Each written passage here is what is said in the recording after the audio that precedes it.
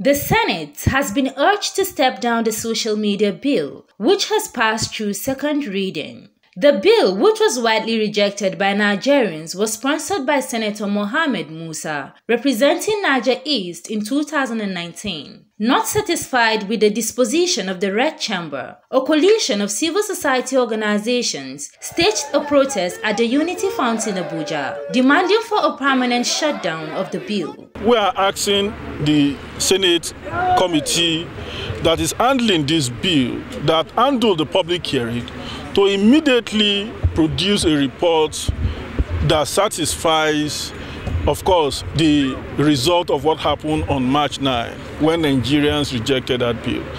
The National Assembly has no duty keeping that bill, in the hollow chamber or trying to oxygenate a bill that is more injurious to our democratic freedom.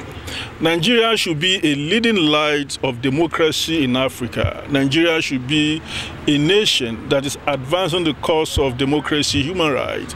They further warned on likely implications of passing the bill into law on the nation's democracy. These rulings are indicative of the illegality and tyrannical nature of any government's attempt to outright constrict citizens' rights to freely express themselves or use legislations like the social media bill, which among other things has been ill-designed to attack such vague things as coordinate inauthentic behavior and promote incredibly repressive moves like an access blocking order whenever citizens express their opinions, a fundamental right that remains guaranteed under the Nigerian Constitution.